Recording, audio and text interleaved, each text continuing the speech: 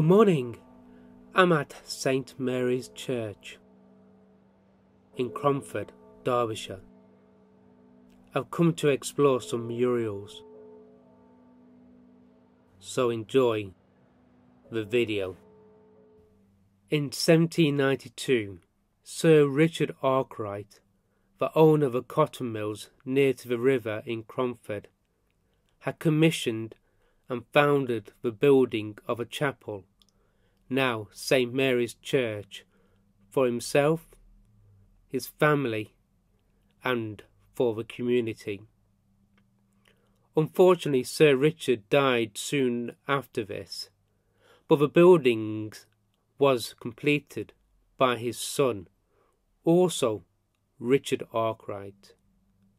It was opened on the 4th of June 1797 and consecrated on 20th of September 1797 by the Bishop of Lichfield as a daughter church of the parish of Wirksworth. It was not until the 17th of March 1869 that St Mary's became a parish church of Cromford. Early records describe the original building as a stone-built preaching box, presumably due to its square nave. Between 1858 and 1859, the original building was Gothicised by an enlargement of a chancel arch and an extension to that chancel, the remodelling of the windows, the addition of a tower, and the large entrance porch, but retained the wide open area of the nave.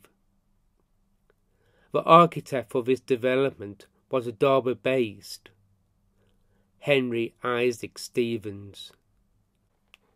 To mark the centenary of the church and also Queen Victoria's Diamond Jubilee, the stained glass window at the east end and the magnificent mural paintings were started in the mid-1880s by Alfred Octavius Hemming, a London-based artist, and were completed by the turn of the century. By the middle of the 20th century, there had been considerable damage to the murals and to other parts of the church due to water infiltration and dry rot, and in the 1970s some of the damaged plaster was removed and consequently large areas of the paintings were lost. With the help of grants from various organisations, in addition to donations locally, it became possible in 2002 to begin restoration work on the murals.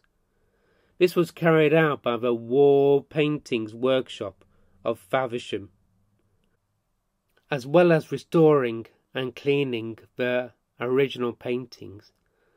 Those that had been completely lost were recreated from photographic records of originals. The wall paintings are a striking feature of St Mary's, and a choice of biblical images incorporated into the scheme have been thoroughly chosen to convey the revelation of God through the Old and New Testament. I love the detail of the murals, the borders of stencil floral scrollwork, which has entwined lilies, which are the flowers associated with St Mary. I can't help but think the arts and craft movement had some impact on the original painters of the murals. Having travelled extensively, I have seen many churches with frescoes, and to promote a local church and its frescoes was an important consideration for making this short documentary. I hope you enjoy the documentary, and maybe one day you will visit the church.